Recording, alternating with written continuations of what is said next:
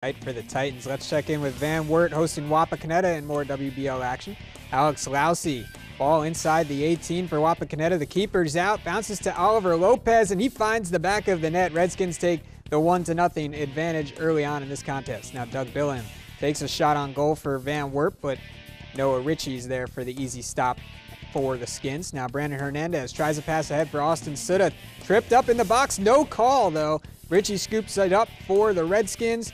Final score from Van Wert ends in a 1-1 draw.